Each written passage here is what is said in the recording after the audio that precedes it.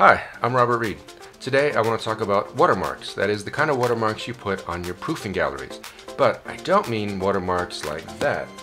That's a wimpy watermark, because I've had clients screen grab their images, their proofs, and put this on LinkedIn, and it ends up looking like that. This is not a good look. Why would anyone do this? I don't know. So, not those kind of watermarks. I mean a watermark I need a watermark that's big, bold, and gets in your face. Something like this. Now that is a watermark. So this is the kind of watermark I'm going to show you how to build today. I'm going to use Photoshop, but any graphics program will work, I would expect. It's a very straightforward process, which is good because I wouldn't be able to do it in Photoshop if it wasn't straightforward. And then we'll take the image and go to Capture One and create a proofing recipe you can use for all your proofs and have the watermark automatically applied. So that's enough of that. Let's get to it.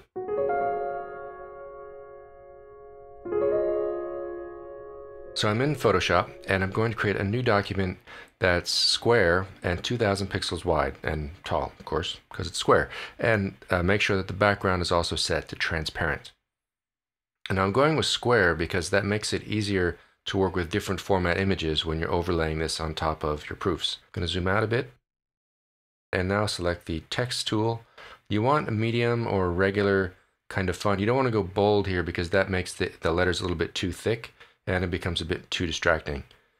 And just click on the top left-hand corner, make sure this is set to left-hand justification, and type the word that you want or phrase that you want to be on there, whether it's do not copy or do not print, proof, I'm a cheapskate, whatever you want to go for, just put it there and type it once, then add a space at the end, copy it, and then continue pasting it on the line. And keep going a bit further, at least like halfway, again, the size of the box, just keep going a little bit further. That should be good. And hit the checkbox and then select the move tool. So now we want to option click that line, drag it down and shift it over so that the words are overlaid kind of like a brick pattern, I suppose. Something like that. And then drag down and select both of those lines. Option click and drag down again and get that spacing so it's about the same as the previous ones. Now select all four of those. Oops, all four. Option click. I think you get the idea. And the key part is keep going after, don't just fill the box. You need to go again about halfway down. This might do it. I'm going to drag that down.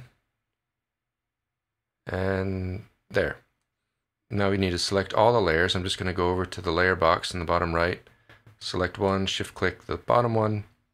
Now they're all selected and I can just grab a corner and rotate this about 45 degrees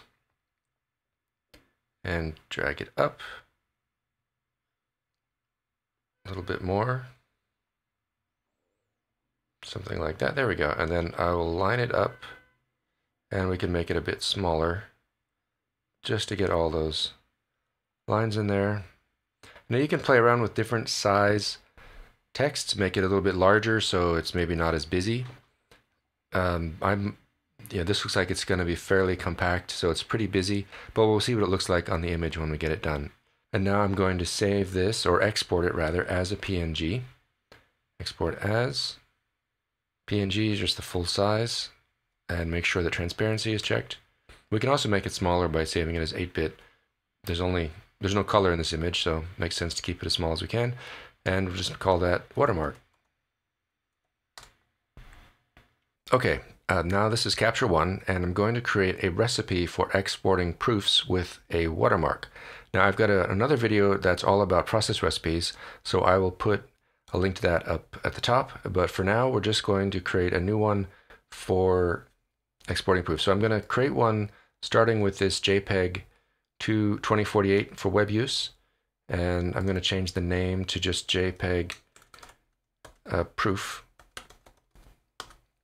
and change the size from 2048 to let's just say 1500, and everything else I'll just leave alone.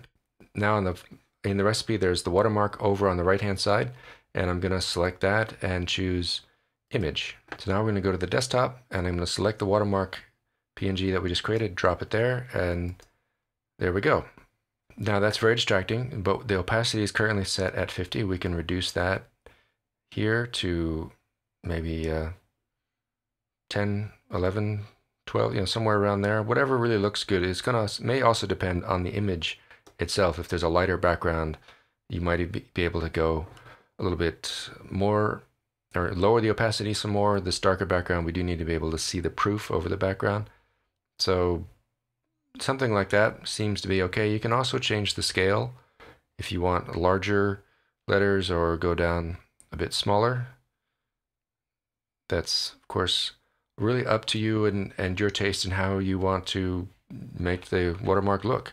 So that is the basics, though, of creating a watermark. So now I just select, say, a couple of images, choose that one, and well, those are the only two different ones I've got, and then I'll export these, go over to the Finder, and we can see that they've got proof written all over them. So thanks for watching. I hope you find this useful or helpful in some way, and if you do, appreciate a like or even a subscribe to my channel. That would really help me out. I'm Robert Reed. See you next time.